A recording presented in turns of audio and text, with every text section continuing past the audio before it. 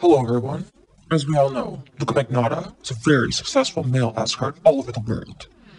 He was in LA, Rome, Moscow, so many other places.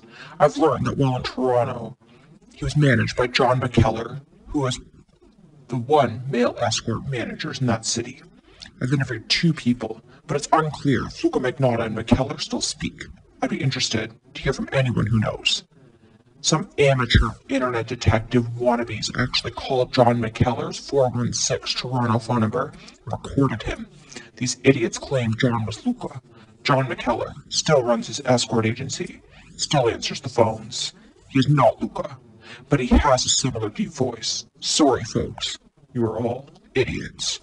John Mckellar would run all of Luka Magnotta's social media and escort ads, I've learned. So Magnotta was never online. It was his manager running the social media.